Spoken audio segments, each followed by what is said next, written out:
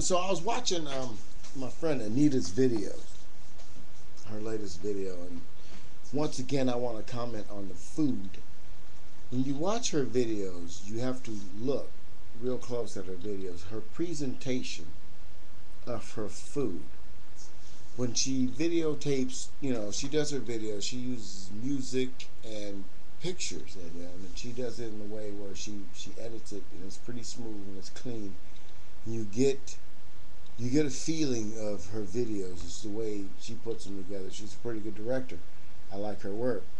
But when you watch her food, and she does her own cooking, I believe, and when you see her presentation of this food, it's similar to what you see on the Food Network. It's a TV network all about food, and most of the time they're in the high-end foods and stuff like that. And for her not to have any culinary background that I know of, her food, the way it's displayed in her videos, is that perfect. The eye is the way she plates the food.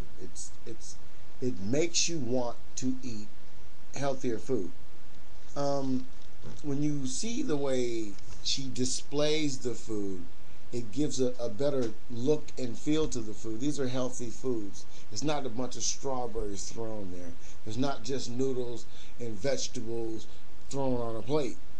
When you look at it, it's actually presented to you. I mean, it's a vision in itself, the way her food looks.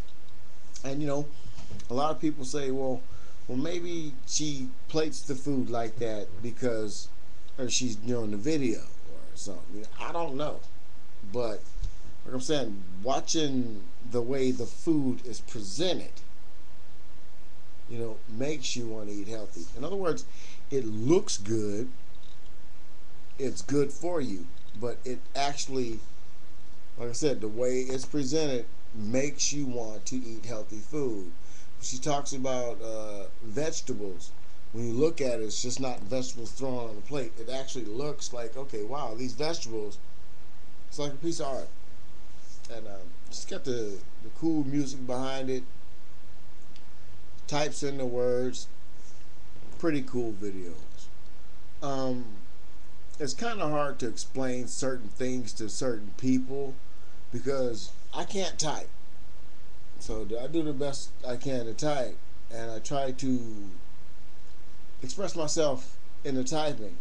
And when you try to tell somebody that their food looks good, like on Food Network, what do you mean my food's not processed? I don't do this. I'm like, I wasn't saying your food looked bad.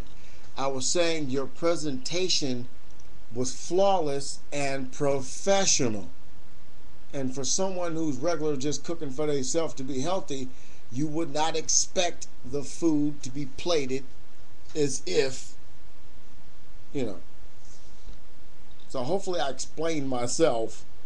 But since I've been watching her videos, I lost a few pounds. I gained a few muscle. I eat better. But, just recently I went and bought a bunch of meat. So I probably will go back to eating meat. I don't know. But, the vegetables is good. I I can't plate the food like that because me, I just cook them and eat them. To make the food look good before you eat it, that right there in itself is artwork. And that's what I was trying to tell this person I appreciate. But sometimes it gets lost in translation. Other than that, let's get back to other things. I hope you liked the series of videos I just did. Me and a close friend of mine who's no longer on YouTube, we sat down and had a telephone conversation. He is like the only person left that has my real phone number, my home phone number. I will have a new phone next week. Those who want to talk to me now can talk to me through Media Ring Talk. I'm TheRealAix's, signing off for today. Promise you, no more videos today. I just want to reflect on one last thing. As a human being, being the person that I am, knowing all I know about what I think I know, what I believe to be is real or not. I can only speak for myself and only speak from my perspective. And if there are any other people out there who think or believe like I do, then thank you. I am not alone. All these people out here who watch me have the right to disagree with me. Those who I consider my family, they have the guts and they will tell me when they think I'm wrong. Just like my friends in the UK, just like my friends in Chicago, Atlanta, and Detroit, and just like my friends on the other side of this camera, whatever country, whatever race, whatever nationality you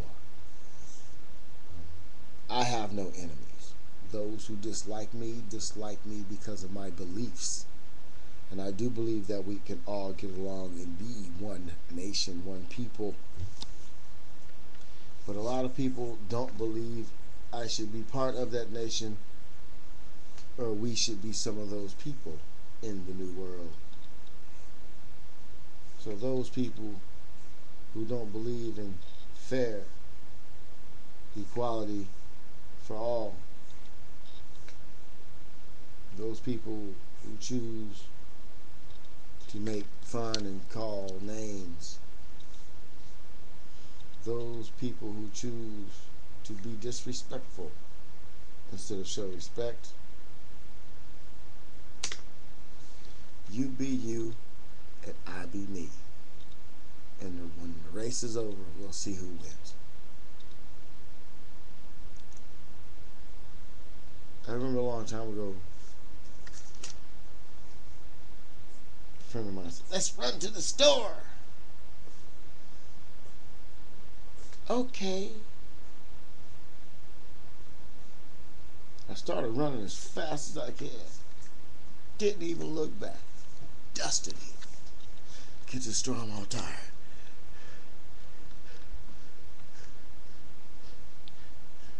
Buddy's walking up like a minute later.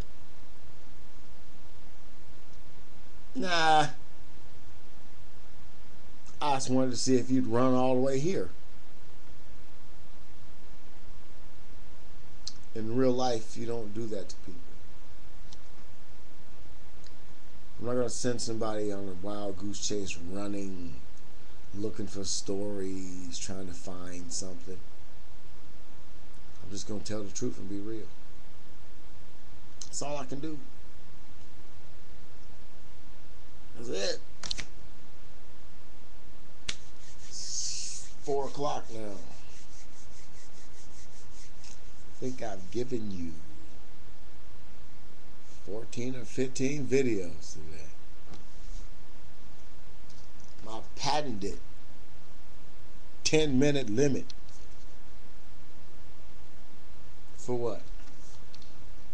To try to make you think different about today. Try to make you think better tomorrow.